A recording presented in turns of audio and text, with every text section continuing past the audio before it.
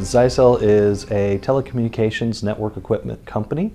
We've been in business since 1989. We started off with a data fax dial-up modem and moved through ISDN into DSL and now into new technologies including LTE and other network equipment devices. Well, I think service providers have successfully leveraged hybrid fiber copper networks for a couple of reasons. One is the technology. Everyone would like to get to a pure fiber play. Fiber definitely has better speeds and reliability than you get with just a copper network alone. And while we'd all like to get to wireless, the speeds and reliability with fiber are definitely much higher to begin with. So going full fiber though, replacing the copper from the service provider's point of view all the way to the end customer is prohibitively expensive still today. It's still in technology in its infancy, and running that entire distance is prohibitively expensive. So with improvements we've had in copper technologies, we used to run for DSL, we'd run ADSL on copper all the way. Now we can run VDSL for much higher speeds but on a short distance. So if you use fiber to go that first length, and then VDSL to get that last distance to the customer's premise, whether it's a home, a business, or some other location you need to get broadband speeds to, then a hybrid network works out very well.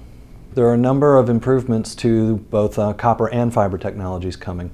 For copper in particular, improvements in VDSL include vectoring. G.Vector is a new standard that's being deployed, and it's taking speeds that we're seeing today in the labs, and it's moving those speeds out into the real world. And that's an amazing transition. It's one we just haven't seen in decades, but it's a wonderful thing. So if you can build a network that incorporates vectoring on top of your VDSL, then you're going to get much higher speeds across every customer connected, not just one or two. So that would be one. We have another technology coming out in the next couple to 3 years, which will be G.Fast. So it's getting a lot of attention today because of gigabit speed. So lots of companies like putting out press releases saying they've got gigabit over copper. Well, G.Fast is that, but it's truly a hybrid technology. You will run fiber the first length, the few miles, and then you'll run G.Fast over copper the last distance. So that would be two significant changes, one available today that's just being deployed by carriers around the world, and another one that's coming out in the next 2 to 3 years. We expect to see a lot of growth in fixed 4G LTE developing in the next year. Currently, almost everything in LTE has been on the mobile side, and there's been great strides in 2012 and starting into 2013. A lot of major carriers are talking about completing their LTE networks in the next year to 2 years. And that's all been a mobile play. It's been on handsets and tablets, laptops, devices like that. Well, once the network's built out, we're going to find there's a lot of capacity in places that's not being used by just mobile devices. And there are a lot of customers that are currently underserved by broadband technologies. It's expensive to get the copper or the fiber up to reasonable speeds for those customers. Satellite technologies are okay, but they're really more of a method of last resort for broadband due to latency issues and other difficulties. And fixed LTE gives you an ability to have extremely low latencies with very high speeds over wireless. And it's not a technology to use everywhere, but for customers that are currently underserved in various areas, whether it's urban or rural, 4G fixed LTE becomes a very good technology to reach those customers with true broadband speeds at reasonable rates.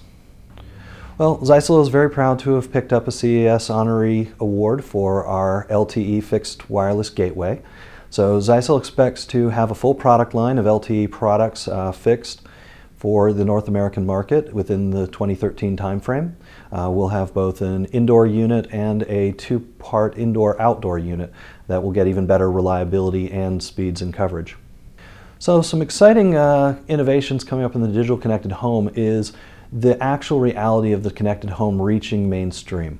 We're starting to see service providers, not just in North America but worldwide, actually deploying connected home technologies where you come home late at night and you open your front door and the lights just turn on in the first couple of rooms for you. You wake up in the morning and your window blinds have automatically opened because it was the time when the sun came up. They didn't open at 8 a.m. when the sun came up at 6 a.m. These technologies are actually coming down significantly in price, and the infrastructure is entirely there. So a service provider with an installation team and the resources is able to offer their customers a full connected home at prices that are reasonable, whereas just even 5 years ago, something like that might have been in the tens of thousands easily and required custom installers.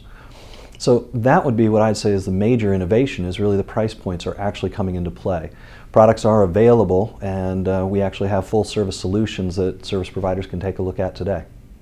Home connectivity is something that's also growing in leaps and bounds. While access technologies such as hybrid copper fiber networks and wireless LTE are improving upon traditional DSL delivery networks, we're seeing similar improvements within the home as well. For wireless, everyone's gotten fairly used to 802.11n. Apple Technology just issued their iPhone 6 that has both 2.4 and 5 gigahertz technologies using 802.11n.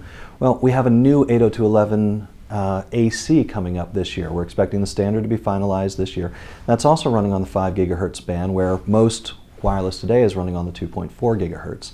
So that should have less interference, higher speeds, and we're looking forward to some very good results with 802.11 AC. We've got a line of products coming out this year to support that, and that'll be available to carriers and consumers very soon. In addition to that, we've also got improvements in our power line networking. Power line is a technology that customers and consumers are starting to adopt in much greater numbers in recent years.